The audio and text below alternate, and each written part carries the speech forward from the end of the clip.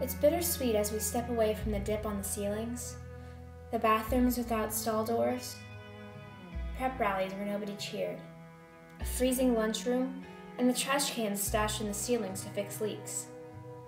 We also step away from our diverse student body, away from friends, teachers who have guided us, football Fridays, morning time in Miss Crow's room, the awkward things outside that are like ceramic animal heads, and theater kids running through the halls.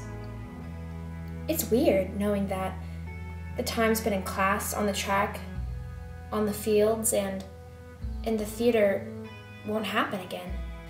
The place I will miss the most is here. From the first moment I walked in, I knew I wanted to be part of it. Right here is where I took my first cue when the lights came up. And when I did, I was no longer Brooke. I was old lady number 2. I can't say I believe in ghosts, but the spirit of every play I've been in lives in this room. From the deck of Captain Butterworth's ship, where old lady number 2 lodged, it taught us all to have a good laugh and enjoy the course we all have in life. The spirit of the quaint hotel in Chateau La Roche taught love. The spirit of Yanush Korchak in every child's soul who departed from the world in those camps taught truth. The spirits of Seussical the musical taught beauty. And the spirit of Dwight D. Eisenhower High, home of the Fighting Panther, in making it. Of every high school student and of Linda Crow, which brought light, laughter, and life to an old, creaky stage, and the Holy Spirit which led me to auditions 3.5 years ago, and will guide me for the rest of time. If I could give myself some advice for the future, it would be this. Remember the games, the track practices, the meets, the matches. Remember the cast parties and how Lance tried to be a superhero.